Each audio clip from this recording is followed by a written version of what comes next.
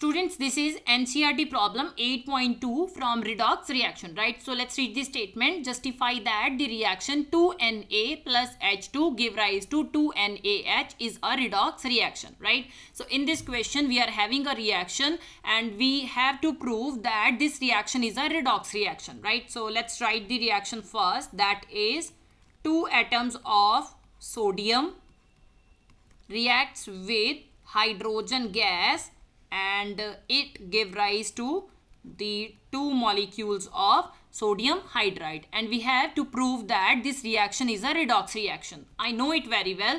If you see the product, it is a ionic compound, right? So it will be dissociated as Na positive and H negative, right? Now let's write the half reactions. So 2Na, that means two atoms of sodium is splitted into two ions of Na positive, right? So the oxidation state of any atom is 0, right?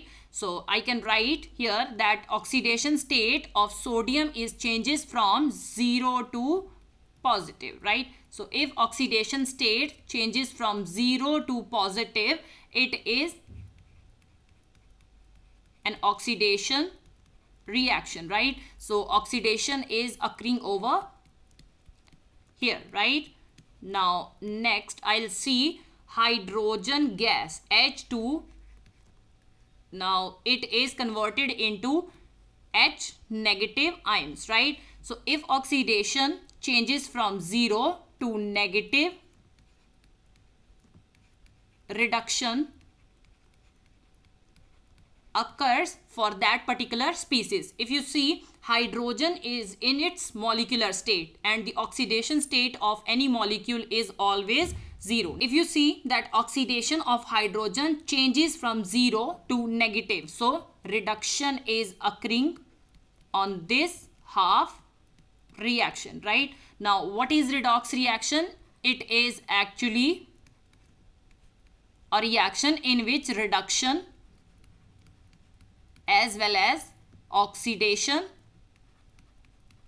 occurs simultaneously, right? So this reaction for sure is a redox reaction because in one part of the reaction oxidation is happening and on the other part of the reaction reduction is happening. So you can write it as the splitting of the reaction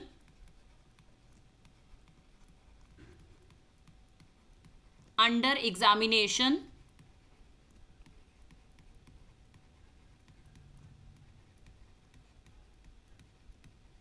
reveals that sodium is oxidized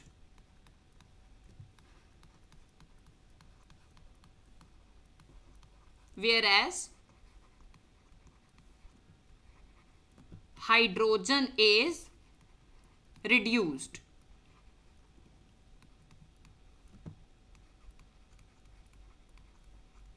And if in any reaction oxidation as well as reduction happening simultaneously, this reaction is a redox reaction. So therefore I can say that the above reaction